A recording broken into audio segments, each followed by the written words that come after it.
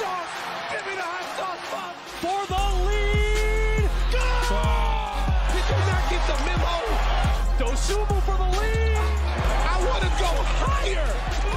Welcome to the Let's Talk Bulls podcast. Welcome back, guys, to Let's Talk Bulls, your number one Bulls podcast in Chicago. My name's Quinton. I'm your host, and if you like what you're seeing, make sure you hit the like button, hit the subscribe button, and hit that bell notification so you're notified when I drop more of these videos. Now, with that, we're going to talk about today Alex Caruso being traded for Josh Giddey and what he brings to the Chicago Bulls. We're going to break it into a couple things. One, how is Josh Giddey going to help this team? What can he bring to the Bulls that can push them forward into the future? Two, we're going to talk about, does this signify AK actually making changes? Does it mean we're not running it back one more time? And last, we're also going to discuss fans and how they feel about the trade in itself. A lot of people have issue with us getting rid of Alex Caruso, but we're going to talk about why I think it was something that had to happen. So first up, we're going to talk about Josh Giddey. Now, Josh Giddey brings a lot to this team. He's a pass-first point guard. And honestly, at his age of 21, he sees the floor better than most people in the league. He makes some passes that only leave you in wonder. And it's something that can be compared to Lonzo Ball when you look at him on the fast break. He's one of those players that if he gets a rebound and takes off, he can always look up the floor and find the open man. Now, that's not where it ends, though. He also is a great rebounder.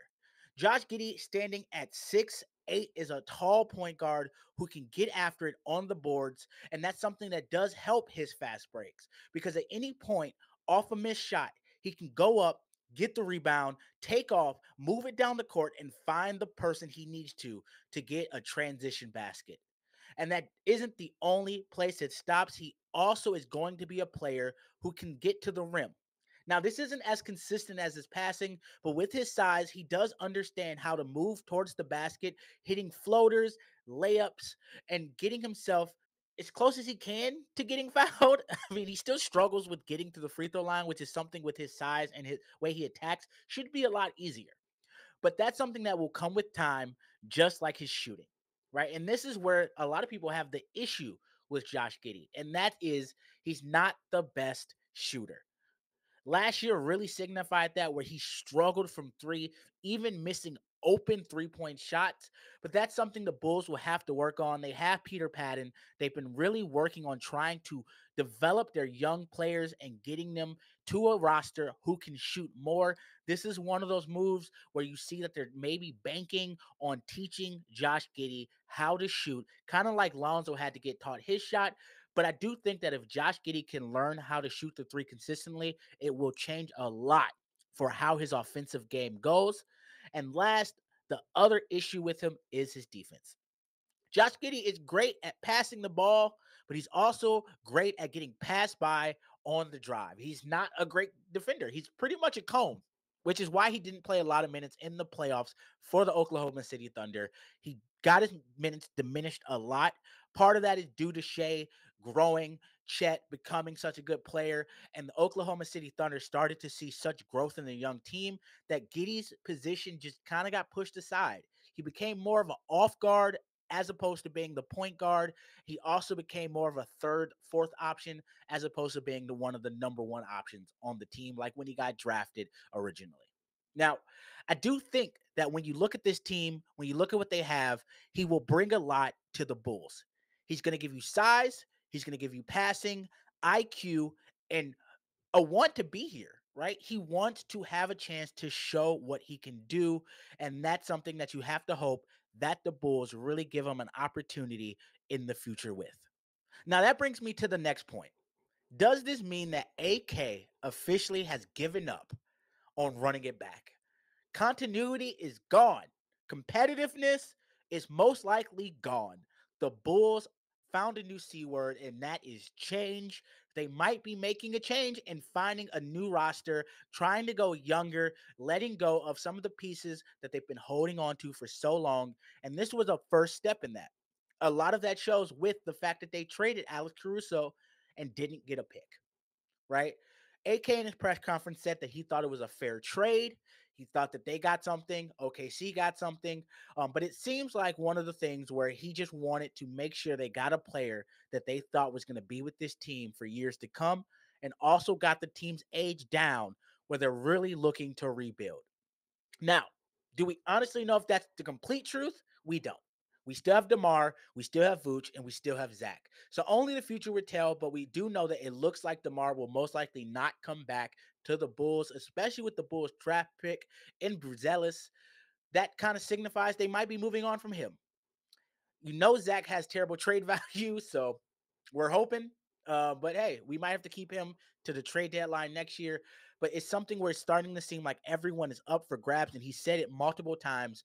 Everything is on the table. So with Giddey being traded to the Bulls, I do think that this was the first step of them saying, no, everyone is available, including Caruso, which so many fans did love so much. And that brings me to the last thing. Why do so many people hate this trade? Right? A lot of Bulls fans are not happy with Alex Caruso being traded, especially for Josh Giddey and not getting a draft pick. And when you look at teams like the Nets and the Knicks trading for players, Bridges goes to the Knicks. They trade like 7 draft picks. Every trade this year has had draft picks except for the Bulls. And that does make a lot of fans wonder why. We traded with one of the teams in the league who have the most draft picks to spare and got nothing from it. And honestly, in my opinion, hearing AK talk about this trade was fair kind of pissed me off. I don't care if it's a fair trade. Ask for a pick, okay? Ask for something more. You don't have to be fair. There's a lot of trades that aren't fair. It seems like they're super determined to make sure they get as much as possible for Zach, as much as possible for DeMar, as much as possible for Vooch. This was a chance you could have got a draft pick or two, and OKC probably wouldn't have cared as much to give it to you. And you didn't really try that much because you thought it was a fair trade. That pisses a lot of people off. But I will say I'm also on the side of people where I understand why they traded Caruso. I don't think he should have stayed on this team. Caruso's an amazing player. He shows effort. He's always going after it 150%, but that's not something this team needs. We need to tank. We need to be bad. Okay, next year we have a draft pick that will go to the Spurs if we do not get a top 10 pick. Trading Caruso helps you step up to that line.